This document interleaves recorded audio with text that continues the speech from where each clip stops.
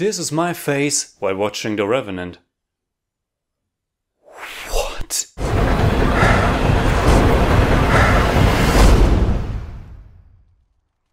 Only 1 year after his incredible movie Birdman, Mexican director Alejandro Gonzáles Inarritu is back with a breathtaking new one, The Revenant. They shot this movie over a course of 80 days but spread over a total time period of 9 months. Why? Because they are totally crazy. The cinematography in this movie is out of this world. Inarritu and his director of cinematography Emanuel Lubezki must have been out of their minds, because they decided to only shoot with natural light. And not only that, but the movement of the camera, all those long shots, it's something really special. Lubezki, who often worked with Terrence Malick as well, and who got 2 Oscars so far, one for Gravity and one for Birdman, has a very realistic chance of getting a 3rd one in a row.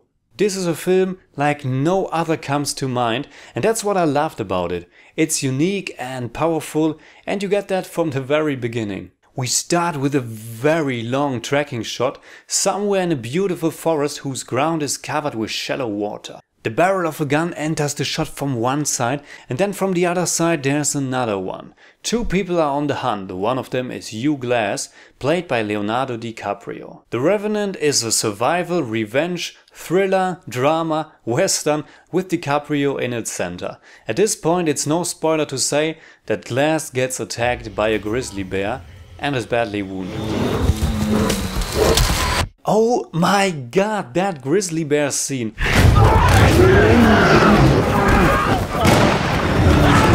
I have really seen many movies in my life, but the intensity and sheer madness in terms of filmmaking totally surprised me. I mean, I nearly cursed out loud in the theater because I had to express my excitement somehow.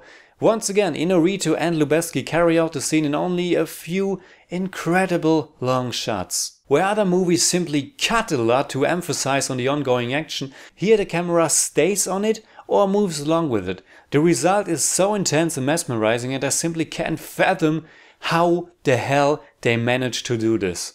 Even in fighting scenes like, for example, the early attack of the Retribe, there's very little editing. Most of it is done in long tracking shots that went from one actor to the other, from one point of the action to the next one.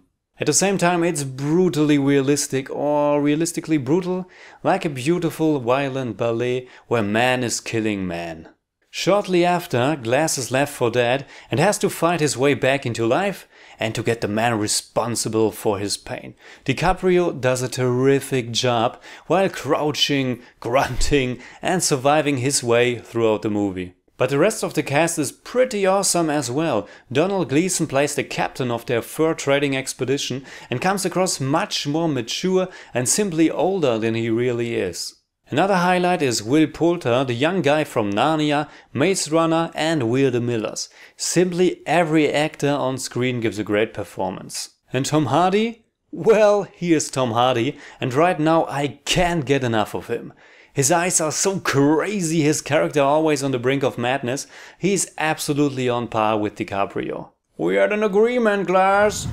We did what we had to do. He was very right. But the movie is as much about nature as it is about man. The landscapes are terrific. The movie begins in lush green forest and gets colder and colder as it progresses. I think most of it was filmed in Canada, and it's simply beautiful. As Leo is swimming through ice-cold water, crawl through mud and snow, you almost begin to feel a little bit cold yourself while watching. The Revenant is a tale about the human spirit, a survival story, a movie about raw emotions. But at the same time I can understand the criticism it got. It can feel a little bit hollow, and there's actually not that much going on regarding the story. I think I adore it more from a filmmaking perspective regarding all the effort and the unique style they achieved than by really getting that much into its emotions and characters. There are also some surreal moments that are again beautiful to look at, but also feel a little bit pretentious. It's strange, but the movie feels poetic and like an exploitation flick at the same time. It has that Mel Gibson note to it, feeling a little bit like The Passion of DiCaprio, but you know what? I'm into that. For me, The first 45 minutes and the last 30 are absolutely perfect. But in the middle it's a little bit too slow at times. But that doesn't change that I think the movie is absolutely incredible. While watching it on the big screen I thought to myself, wow, this is amazing, but certainly nothing you would come back to a second time soon after, because it's so long and also quite exhausting. Just 2 days later I went in a second time, because it's just so beautiful and I needed to experience it again. So that's The Revenant for me. Tell me below what do you think about the movie, and I can already tell you the next movie I will review is even harder to bear.